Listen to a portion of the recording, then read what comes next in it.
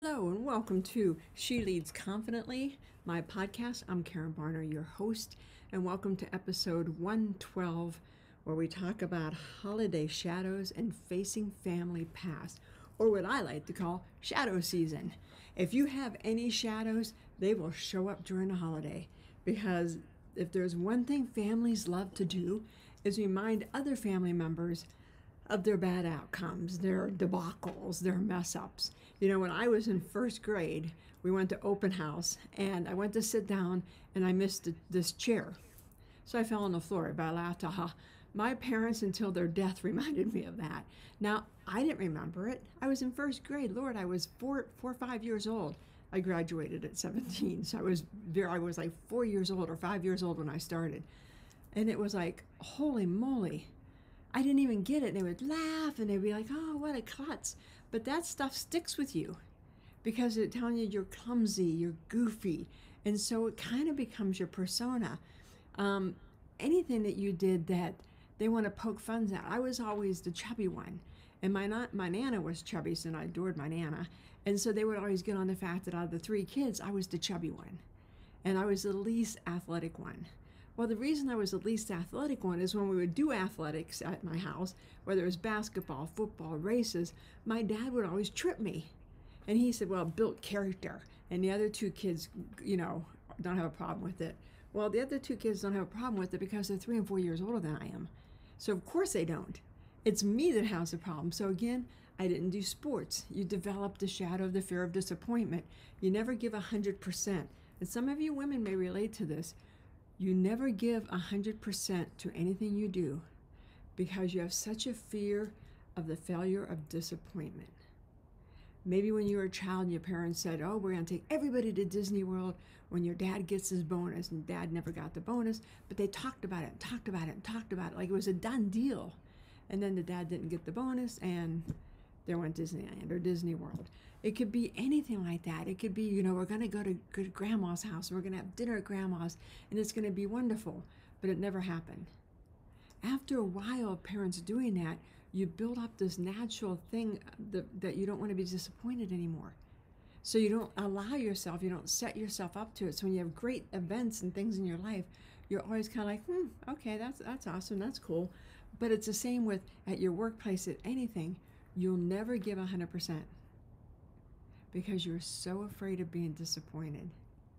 It's almost like you wait every day you wake up and think, today's the day I'm going to get fired.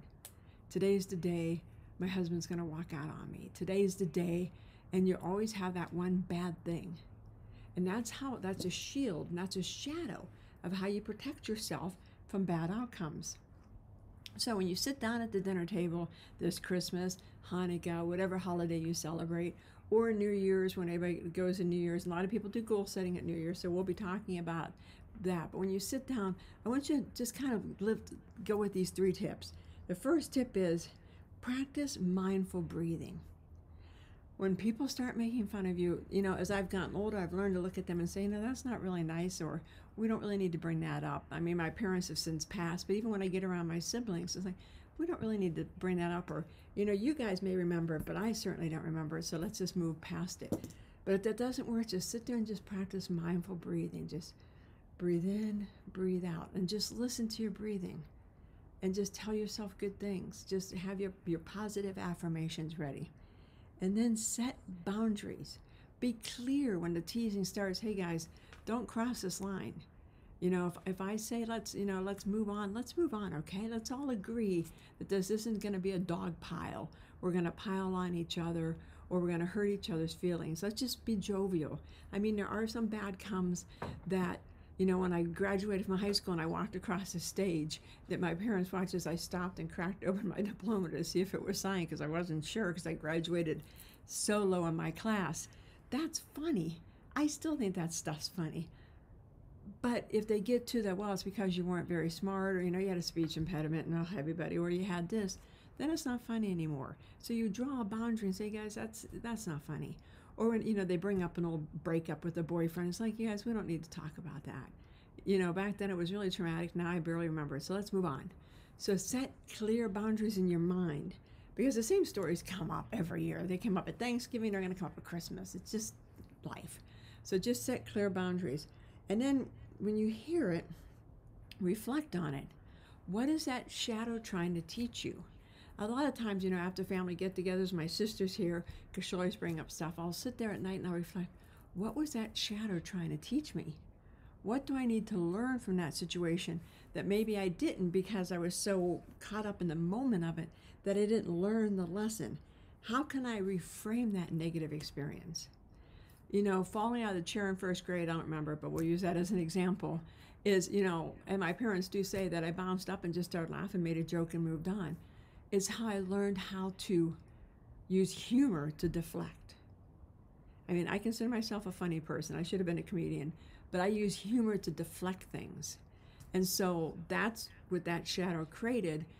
But I had to learn as I got older and, really learn shadows, I had to learn that I also use humor as a way to avoid things. Instead of confronting something that I really needed to look at, I would just kind of ha ha ha and move on. So there's a double-edged sword there. So practice mindful breathing. Just learn how to, if you don't know how to meditate, take a meditation class. I can sit in a meeting, I can sit at a board meeting, and as everybody's talking, I can spend 1 or 2 minutes just meditating, just going within, breathing, calming myself down. And it's not that, calming down is probably not a good word, breathing and just recentering myself. Because sometimes when you have 20 board members around a table and they all have great, brilliant ideas, it's hard to capture it. And for me, who's an empath and feel all the emotions in the room and all the stuff going on around me, I needed to learn how to stop and center myself, because otherwise I get too overwhelmed. In fact, when I leave meetings, I have to just go sit by myself. And my staff has known this for years. I have to go just sit. If I have a really busy day at work, when I go meeting to meeting to meeting to meeting, when I get home, my husband knows I just need to sit. We don't need to chat about my day. We don't need to talk about, what we're going to do that night or, what vacation's coming up. Just give me time. I need to breathe. And a lot of times I read. But reading for me is how I calm myself down, how I recenter, and how I just kind of reset everything. So if you're empathic and you feel all the vibrations, you have to learn how to kind of deal with that. I mean, especially during holiday season, when you go to big family dinners and there's 50, 75. My husband has a larger family, and when we go there, it's like, when we used to go, there's 75 people there, all ages and just all different kinds of conversations. And I would get so overstimulated until I met a shaman friend who, a shaman instructor taught me how to be a shaman, that she taught me also how to center myself pretty quickly. I have a meeting today at 10 down at the Arizona legislature about something. And sometimes I get mad because it's like, you guys don't understand. But I can't stop and say, Senator, you don't understand. Instead, I just go within and just calm down and get back, refocus. So if you want to learn about any of these techniques, let me know. Put it in the comments. If you're watching this on YouTube, obviously give me a subscribe, but put comments in. I'd be happy to answer back. If you're watching this on TikTok or any of my other social media, if you're on my Facebook page, I'm starting to do weekly trainings. This coming week is to go over the outline of the Blue Rose Blueprint, my signature program that helps women and men heal their shadows, to recenter themselves and live your best life. I want 2024 to be your best life ever. That's my goal. 2023 was a great year for me. I stopped a lot of things. I'd learned things. I want 2024 to carry the momentum, learn new things, and take on new adventures. So if you have any questions, let me know. Remember, this is shadow season. Don't let people get under your skin. Don't let the stories take you back and beat you down. It used to be, now I'm digressing, I know. It used to be somebody would tell me, say something about me, and I would really sit down and think, are they right? Is that really how I am? Maybe they're right, because I didn't have a firm identity of who I am. But once you get a firm identity of yourself, and people say things to you, you've got to remind yourself that they're coming from their framework of their world. When they tell you something, like they tell you, hey, you're chubby. People used to tell me, you're the fat one in the family. Okay, well, I am the fat one, but that's coming from their perspective. I would talk to other people that would be like, when I came home from the military, I weighed like 117. I was really thin. And I remember somebody looking at me and saying, you're still kind of chubby. And my mom looked over and I'm like, what did that come from? Are you kidding? She needs to put weight on. And I learned in that moment that everybody has their perspective. So when they talk to you and people criticize you or make fun of you, they're making it from their viewpoint of the world. So sometimes instead of getting hurt, if you could just teach yourself to stop and listen. What are they saying to me? Because they're telling me a part about themselves, and sometimes it's a cry for help. Now again, I'm empathic, so I pick up on this stuff. And how can I help them?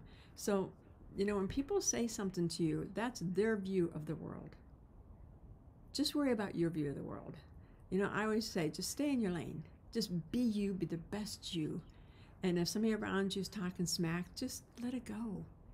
Let it go. It's confronting them gets you nowhere because it's their view of the world.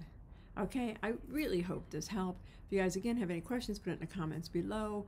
If you're watching this on iTunes, Spotify, if any of those, give me a subscribe. I look forward to serving you in 2024. You're going to see a lot more coming from me. 2023, like I said, was a year of deep change, deep reflection, just deep thinking. So, I've been working on my new book. I've got a lot going on. So check it out. Like I said, on Saturday, this coming Saturday at 9 a.m. Arizona time, which is, I think we're Mountain Time right now. We switch. We go Mountain Time Pacific, Mountain Time Pacific.